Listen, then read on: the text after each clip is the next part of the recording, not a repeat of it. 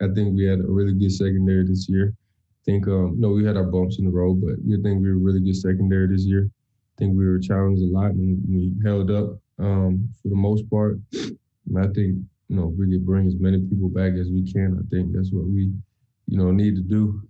Because like you said, cohesion is extremely important in the secondary.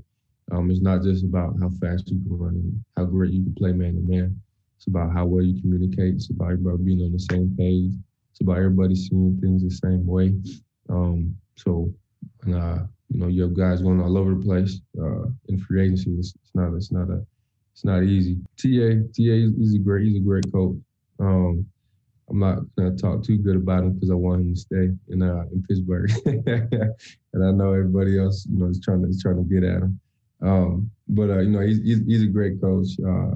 I love his attention to detail, the way that he just approaches the game, the way that he lets the players have a voice. A lot of coaches don't really let players have a voice. So I'm appreciative of that.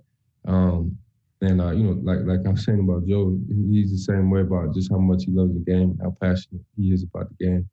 He's played it in the past, so he has this natural love for the game, and it's definitely reflected in a way that he coaches. And he's a guy with a whole lot of experience as well. So there's not too much that he hasn't seen, in the circuit around the league.